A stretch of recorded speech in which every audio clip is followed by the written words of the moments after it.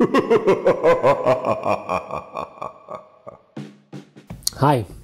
in this video I will show you how to make a flower lapse, which is a time lapse of flowers either blooming or withering.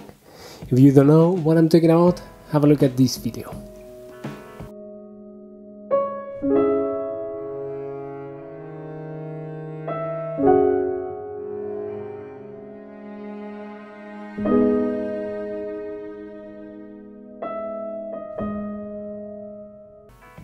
Impressive, right? Well, here I will show you how to make them from start to end. That is, I will show you how to take the pictures with your camera and then how to edit them in your favorite video editor. Yes, I said shots because although the final output is a video, it consists of photos taken in a controlled environment. Basically, the idea is to take a photo of flowers every 5 or 10 minutes for a long period of time, say for example a week or so, which is the appropriate time to let flowers either bloom or wither. When the pictures are put together, it gives the illusion of a continuous passing of time, exactly how any other movie is made. For this you will need the following: flowers, of course, not every kind of flower, and I will give you some advice by the end of the tutorial. You will need also a camera, preferably a DSLR in which you can control exposure. You will need a tripod and also an intervalometer, which is something like this. This is basically a device that allows you to take pictures and at every specific interval. You will need a light to keep a constant exposure in all the photos taken by the camera. You will need a spare battery for your camera because you will need to change it once in a while. Remember that I just said that the camera will be taking pictures for a long period of time. You will need also a spare battery for your light, or even better, a light that can be plugged to the power. And believe it or not, you will need a controlled space in which you can leave your camera taking pictures without bothering anybody else. And also where you can be sure that nothing will mess up with the exposure. This can be a studio, an empty room in your house, or even a closet. So now that you have everything, the first thing is to build the set. That is, setting up the flowers, the lights, the camera, the tripod, everything. Make sure everything is in place and nothing can move during the time that the camera is taking the photos. Also, make sure to put your camera in such a position that will allow you to change the battery without messing around with the objects. Next, set the exposure in your camera. Keep your exposure balanced, that is, neither underexposed nor overexposed. Next, set up the intervalometer, which is this thing over here. And basically, I guess that all intervalometers work the same. You need to set up the interval in which each photo will be taken. In my case, I shot every 15 minutes, and also the number of pictures that you want the intervalometer to take. In my case, I chose the infinite number of photos, which basically means that you will have to stop the intervalometer manually. And I did so after a week when the flowers were completely dead. Now that everything is set, hit the start button in your intervalometer and let the magic happen. Remember to check your camera once in a while to see if the battery needs to be changed, the memory card still has space, the lights are still on, and everything is in order. Okay guys, so after taking the pictures, we go to the computer. Naturally, we import all the pictures to the computer. We go to Premiere Pro, or to your favorite editing software for video, that is. We create a new project. I will call mine Flowerlapse, how original. I'm gonna create this in the desktop. And starting with a new project, I will first import all the photos. This might take a while depending on the number of photos.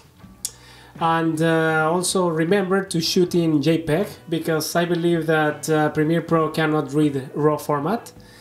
And if you shot in the RAW format, then it's gonna be a painful editing process, because you will need to convert each of the photos into JPEG. Which I think the easiest way would be to use something like Lightroom. But if you can avoid from the beginning to shoot RAW, then do that. Okay, so now that I have the pictures in the project, I start by creating a new sequence. We go File, New Sequence.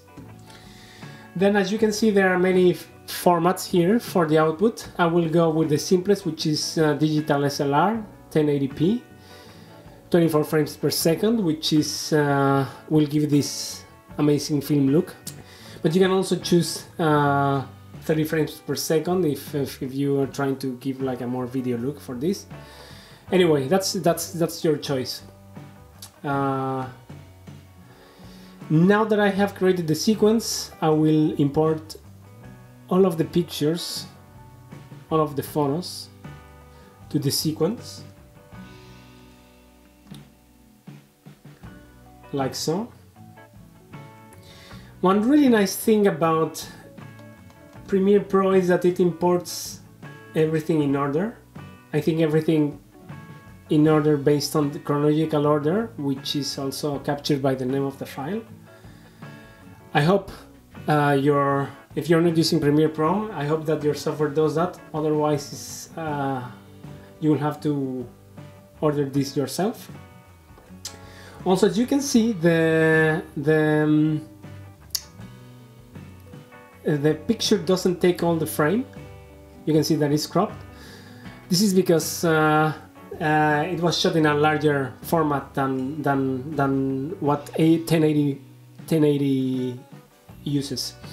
So, in order to make this image fit in the screen, I'm gonna click only one, the first one. I'm gonna go to Effects Control, which I was there in the first place. I'm gonna scale the picture until it fits. So here, as you can see, I have passed. If I go a little bit more, and here it's right, yeah, something like 69 or 70 would be nice. Then I will copy, right-click copy. Don't be afraid, this will only copy the effects. I will choose everything else, all the pictures, except for the first one. And I'm gonna right-click again, and I'm gonna choose Paste Attributes.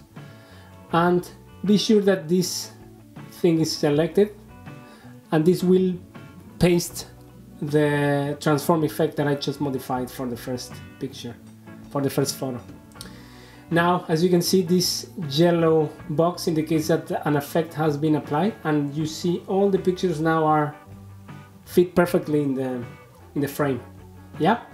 Now notice something else.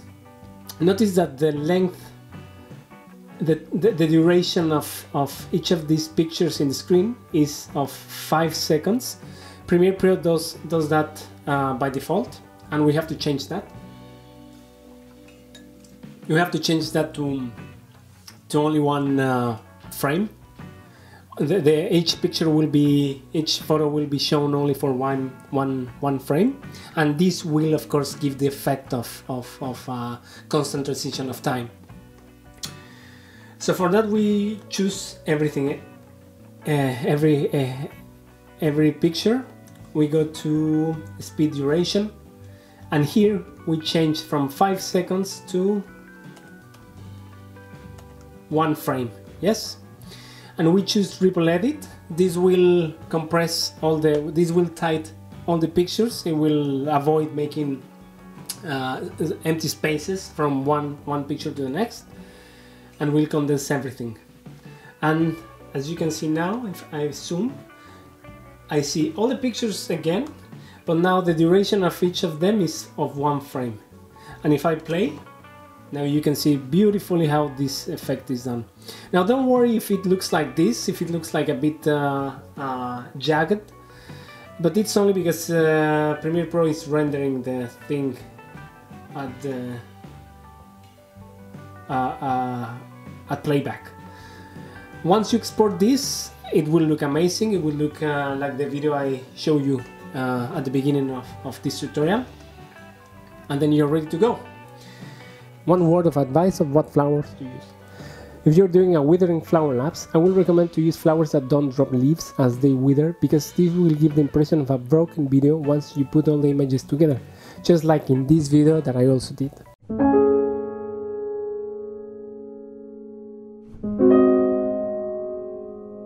Alright, so one last thing before you go. The time-lapse that I showed you at the beginning of this tutorial was created for a short film that I did a couple of years ago called Scenes from a Funeral. It's a philosophical comedy that occurs during a funeral. If you'd like to watch it, just follow the links below. And if you'd like to watch any other short films that I made in the past, you can find them in this very same channel. And if you like this, subscribe and share. Thank you.